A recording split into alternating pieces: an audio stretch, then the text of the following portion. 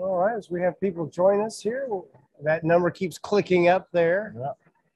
So we appreciate you joining us for our live stream. We'll give this just a moment again for people to join us, see our sponsors, and also how you can become a sponsor and a member of the ATBA at our website at broadcastingalliance.org. We hope you will be joining us, and some new sponsors this week. Some of them you can see right there on the screen at this point in time. Yeah, let's see, that number is still climbing as people join us. And just kind of hurry up and wait. No, I know how it goes. You don't want to jump in too quick, you know. It No usually problem. takes about 2 or 3 minutes, but all right, we're about 2 minutes in, so I'm gonna stop sharing the screen, and we'll get started. As you know, it looks a little bit different from my normal Wednesday webinar, Josh, and we appreciate Josh Wise from Arc Multicasting being with us on the webinar today. I've got to remember to look at the camera over Yeah, I know there. you're tempted to want to look at the. You know, the it's I screen, get so you know. used to doing this Zoom thing that we do 5 or 6 times a day, and now we have a real camera setup. It's kind of strange. Yeah, So it's actually great. as you can see, we are coming to you live from the National Religious Broadcasters Convention in Nashville, Tennessee. This convention going on all week this week, and a lot of things going on for our industry here, and especially got a little event tomorrow night on the agenda that you can see in your newsletter, and that we're inviting everybody out to come. Tell us what are we doing tomorrow night? So, you know, I guess it's probably helpful to mention what NRB is. You know, I was when you grow up in it, we're very familiar. We're very obviously. familiar with it. So the NRB is the National Religious Broadcasters, and it's an association, and this is the national their convention they have, you know, once a year, and you know, the NRB is a mix of content creators, content platforms, distribution platforms, and of course, broadcast in both radio and television is a key component of those, you know, of that distribution model. And so the NRB is a place that we've been coming for some time, from the ministry side, because, you know, the family that, you know, my family has the television ministry and some of the stuff that they've done historically, and we've been involved in, you know, we're on the TV committee here. Right. And I started about 35 years ago with some Christian TV stations. And I think we're probably going to have some of our, like Erwin Podhazen, one of our ATBA board members, just walk to the frame. So, but we'll have a lot of our board members are actually here at this convention because of the event that we've got coming up tomorrow night. But first, before we dive into that, a lot of folks on the webinar are familiar with you and Arc Multicasting, but kind of give us a rundown real quick of what is Arc Multicasting and what in the world are you doing? So Arc Multicasting, we're an operating company taking broadcast assets that have historically never been used for commercial purposes. It's always been religious programming, and that's because the family is obviously connected to the National Religious Broadcasters. So we've always operated, and these stations have always functioned as religious content programming. And because they've always been,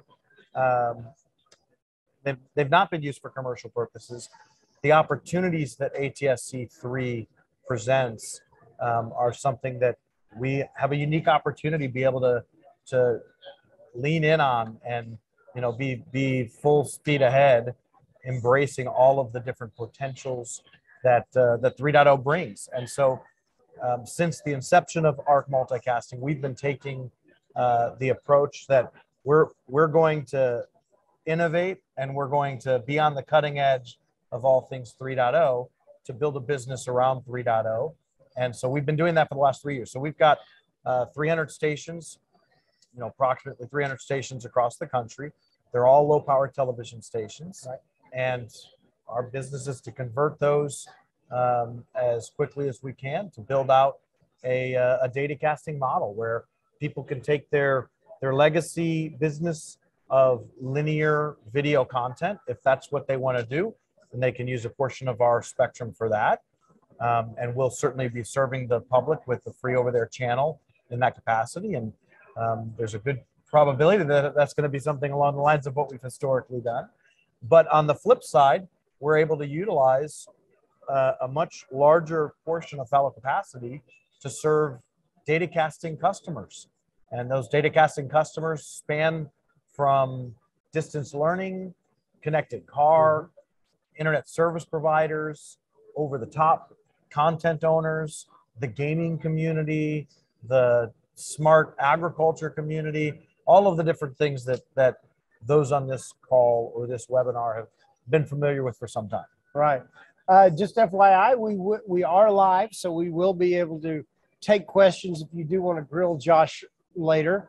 Just put that in the questions section on our webinar. And just those that are watching on Facebook Live, I'm not monitoring that for questions, so be sure to pop over to Zoom, or if you know me, text your question. But anyway, the Advanced Television Broadcasting Alliance, we're happy to be here at the NRB convention. Matter of fact, the ATBA in its original form actually started about 12 feet from this very spot. As a group of folks got together, and after the demise of the Community Broadcaster Association, said we need representation out there, and we got together, and that was what was the first part of the ATBA, approximately, I think, 12 years ago. And this is also at the same time that we came up, or that we heard about the ATSC 3.0, and although a spectrum auction was coming up and we saw a train coming at LPTV, we also saw this new technology as, hey, this is something we can use. We didn't understand it. I couldn't get my head around, how can I do internet on TV? And now we're back at this event 12 years later, and it's happening. And we're going to show that tomorrow night, Thursday night, right over there in that room. It's here. It's here finally. So tell us about what's here, what participants should look for tomorrow night.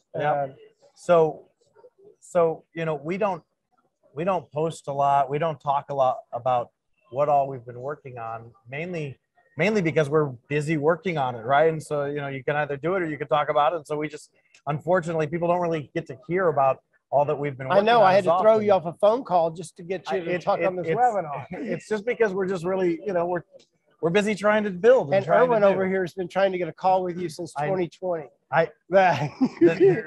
I've been hearing the story often about how hard I am to get hold of.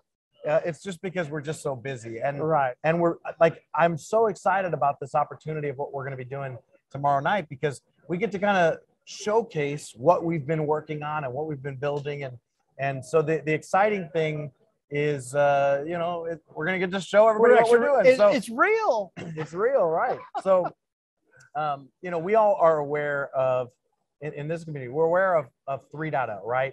And we understand that you can slice and dice your spectrum. You've got the different PLPs. You got all these opportunities of new ways to use the spectrum, and so there's 3 different components that we're going to be focusing on. One is ARC is building a company, of course, right? A business to monetize the spectrum, and to monetize the spectrum by selling the data bits, to selling the capacity to various customers. And we know that the standard allows us to slice and dice the spectrum to the different, use cases and receiver types, and the different methods of, the verticals that we talked about. But that's on a per station basis. How do you actually then, how do you do that on a macro level? How do you scale that? How does one go through and control the bits and modify the bits on each of those stations on the different PLPs. 300 stations sounds pretty crazy. It's a very complicated process, but in order to be able to serve a macro, an enterprise customer, you've got to be able to, modify and control your network at an enterprise level. And so Hewlett-Packard Enterprise, hey, it's in the name. Hey, there you go. So Hewlett-Packard Enterprise, HPE, they came alongside and began working with ARC. Golly, we began this process about 1.5 years ago. And it's exciting how far we've come in this time, because we've built something together where they bring an orchestration layer that allows us and enables us to control the network from one central NOC at any granular level down to the station, modifying the PLPs. But not only that, there's a portal and a platform that enables and empowers our customers to be able to pick and choose what they want on a national scale, on an individual station scale, on a regional scale. And so their solution takes and virtualizes our stations. So it moves it from the edge to the cloud, the edge being our station edge, at the station. So we've got a bunch of servers at the station and a whole bunch of software, and it's all controlled by the NOC. And it's something that's really empowered us to be able to do a significantly larger amount through the standard and through our portfolio of assets than we would have been able to do otherwise. So the second thing we want to show is just how smooth this process works to be able to orchestrate the entire network from one central location. And so we're going to show people doing that from the NOC, from where I, as the company, can go in and modify my stations, set up a customer, show you kind of some of the use case of different customers and how those customers can utilize that. I think we're out of focus there. Oh, there we go. Maybe I'll move out of the way. So we can modify the station, and I'm going to show that from a NOC standpoint, and then I'm going to show from a customer standpoint. So I'll log out and I'll log back in as the customers to show what that customer can do from the different verticals that we talked about. So there's the technology side, there's the assets and the portfolios that ARC's bringing and what we're building. And then I'm going to show the customer side. So TBN is obviously very well known here at NRB. They're the largest Christian television network in the world. Right. And they're one of the largest broadcasters in America. And they are extremely forward thinking. They're not the type that sit on their hands. Exactly. And so with the leadership of Matt Crouch and his team of engineers, they've decided that there was an opportunity here to really jump in and participate by becoming a customer and essentially buying the bits. They launched technology arm specifically to explore new technologies and to really be bullish in this area. And some ask, what is Trilogy 5G? So Trilogy 5G is the wholly owned subsidiary of TBN, and Larry Haley, who is he's been chief engineer and really running things on the technical side for TBN, is the CEO of Trilogy. So Larry is going to be on the stage, and sometimes you get in the room and like you see some smart people and you just feel like, man, I need to get a little smarter, right? There's going to be a whole room of smart people. And I'm just like going to try and rub shoulders with some of these smart people because it makes me feel better and be smarter myself. So Larry's going to be there on the TBN side, the Trilogy 5G side.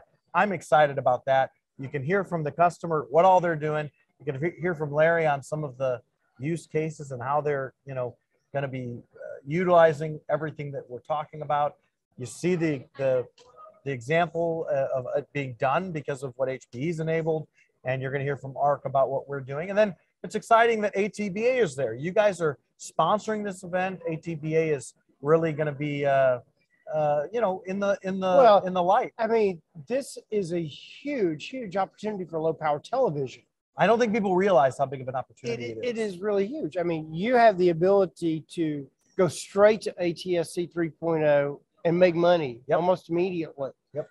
Versus our full power compadres that have to have a lighthouse here and fire it up over here. but they really don't have the capacity to use all of their throughput because they're sharing right now because they've got to keep both things going. I think that there's a real opportunity for low powers because of an early mover advantage, of course. Yes. But I also think there's an opportunity with low powers in how we engage with full powers, because I think we're going to be not to seem like this is a feel good pitch. We're going to be stronger together, right? Exactly. The more we can implement and integrate together, we're going to be able to make a greater impact, because enterprise wants a ubiquitous network, and ubiquitous networks don't happen by individuals trying to own the world, right? It's going to be like an interoperable roaming situation and the Macaw wireless days.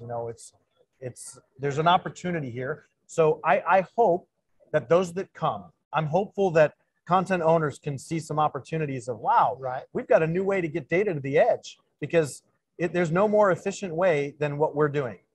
There's no cheaper way to get data to the edge. There's no more efficient way for the data to be consumed than by having it being consumed at the edge. And so we get to show some of that, right? That's exciting. I'm hopeful that infrastructure players can see the opportunity to participate in infrastructure. I'm hopeful that broadcasters see the opportunity to say, wow, we want to explore this some more, and maybe, get our hands dirty, jumping in the mix here and kind of building some stuff ourselves. And I'm hopeful that content delivery networks see opportunities, cloud providers see opportunities. The opportunities are endless. It really is.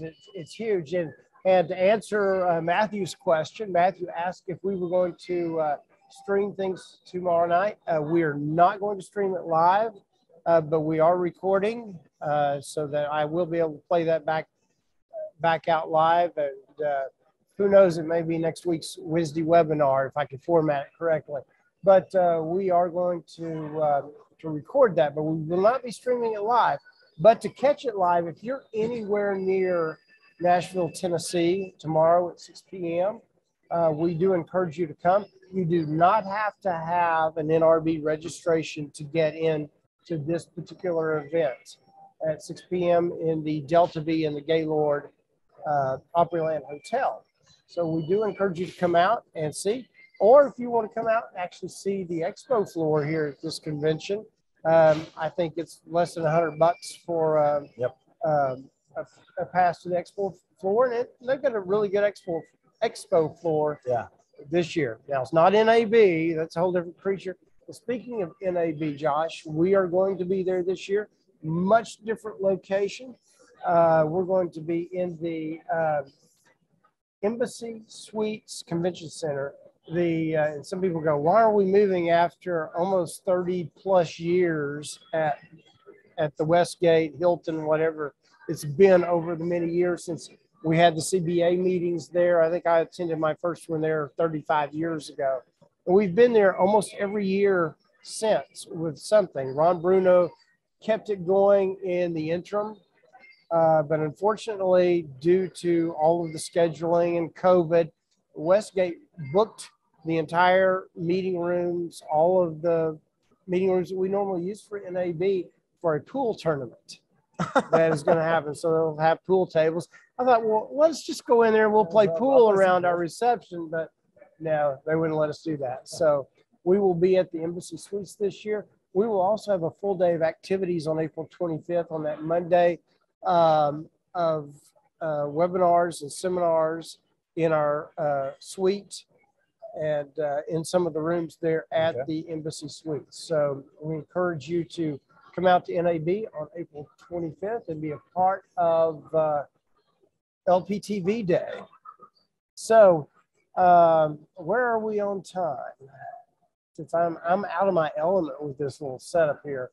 All right, so we are at the time where we normally open it up to questions and answers.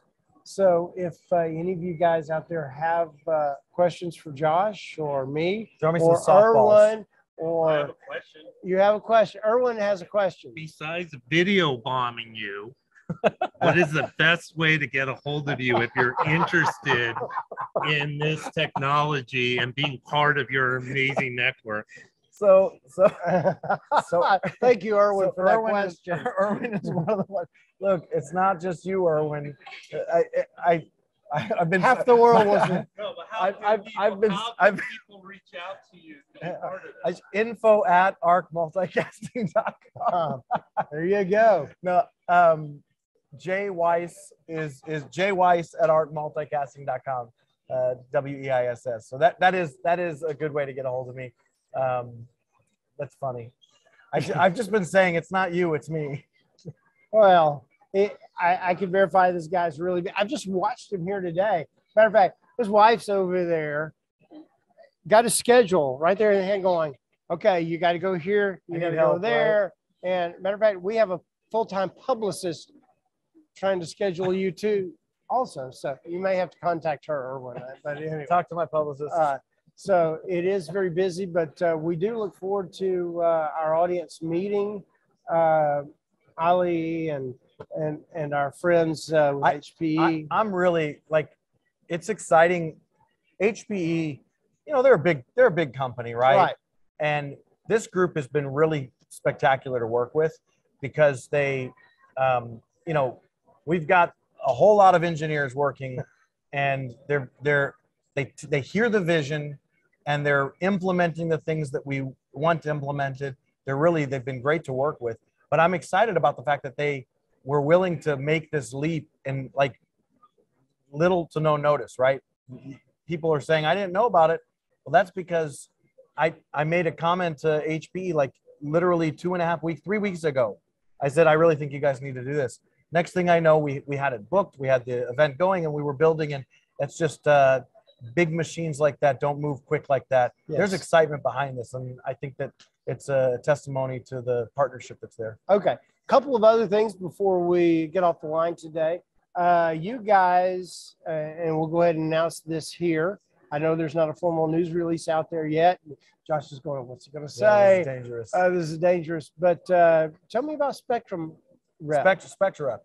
So, yeah, we've got a formal agreement with Spectra Rep where we are we're taking the Spectra Rep distance learning product, their solution, right, and we're looking to expand that everywhere that we can. So they're working with us. They're working with school districts in the different markets where we're building. We've got 10 stations that are currently in some process of getting built as full 3.0 stations that are, to do the data casting, and Spectra Rep's in the mix to do 100% with us. Right, and you had that announcement the other day also that there are 10 stations actually under construction at this point in time as full ATSC 3.0 stacks. Yep. In various cities. I don't know, is that public? So we're doing, he loves the spot. He's just throw it on the spot. Yeah. So there's Dallas, channel 26. And I actually got to go visit while we were doing the install. As they were doing the install. Yeah. And lots of brains around the equipment racks. Within Dallas, we're actually doing the Dallas Independent School District. Trilogy 5G has the contract with. I know, and again, TBN, forward thinking. They saw the opportunity. They're going with it. So, Trilogy 5G, Dallas Independent School District is going to be going over the Dallas station. Wow! So that's exciting. And then we've got College Station, which is going to be a great opportunity test bed for lots of things with A&M and different things. Right, I heard the electrical's being installed. Yeah, right now. Yeah, so I wonder why how you know that. Oh, we've partnered with Lee on some electrical side of things. He's our energy partner. We do have an Amerigy Energy, one of our sponsors as well, helping with electrical on these build outs. We've got several stations in Florida that we're building, and then Nashville. Actually, Nashville is going to be one of the next ones lit up. I'm going to go visit that site Friday and Chattanooga on Friday to see those sites. So that's 10 stations. I didn't mention the specific 6 in Florida, but you got Pensacola, Panama, a couple in Panama City, Destin, Jacksonville, and Melbourne. I don't think I'm missing any. I think that's right. Sounds about right. So, yeah, that's the story. Okay. Well, and you guys made it really easy without any questions. I know. How did you get off this easy? Well, I don't know. It's just like you got off really easy today. I'll take it. Well, sometimes we get some good questions over on Facebook, and I didn't go over there and look. So Rod Payne's really good about questioning you over there. But Anyway, we do appreciate. There he goes. Rod Payne just there wrote. he is. Rod, thank you for not being too difficult on me. Yeah, well, he had to come over here from Facebook to. That's a guy I idolize, man. When I grow up, I want to be like Rod Payne. Yes, right. And Rod Payne, we do miss you here. He's been a long part of the NRB in the past as on the television committee here, and we do miss seeing you here this week, and look forward to maybe you getting out to NAB. Rod is also one of the board members of the ATBA, and we appreciate his service there. Again, I'd like to, what are the details of the event? Yep. So it's Thursday night from 6 to 8 Central Standard Time here in Nashville, Delta Ballroom B. And it's going to be a lot of fun. HPE, ARC Multicasting, TBN, ATSC is going to be there. I'm real excited. Madeline Nolan's going to be here. Madeline Nolan is going to be here. Yes, Madeline's going to be here. And she's speaking also on Friday in the morning. She's going to do a session. So looking forward to that. And then, of course, ATBA. And Erwin Bonhazer has a session tomorrow in the OTT world here at NRB also. Actually, it's tomorrow afternoon, correct? Tomorrow afternoon, 1:15. in the downstairs back. Okay. So he'll be at the exhibit hall, or what do they call that? Yeah, Showcase, the workshops. So a lot of things going on here at NRB this year. Attendance is up by about 1,000, they say. So that's good. It's really good to see us getting back to somewhat normal. Whatever the new normal looks like. Whatever the new normal looks like. Yeah. So there you are. So we're going to give it a wrap today. And let me throw my slide back up there so we get another look at our sponsors. And also, just a reminder, you can go and join the ATBA, find out more about our upcoming event in Las Vegas on April the 25th at the NAB convention. And hopefully no new bugs will pop up that cause that cancellation. So we're looking forward to seeing everybody at NAB also. So we're going to call it a wrap for this week. And be sure, and if you have not subscribed to our newsletter, you can also do that at the website at broadcastingalliance.org. Also want to thank MSGPR, Josh Miller, for providing our incredible camera. I'm going to have to upgrade my web camera now after this. So we appreciate him stopping his work here to come help us with the webinar today. So that's it. It's a wrap. Thanks.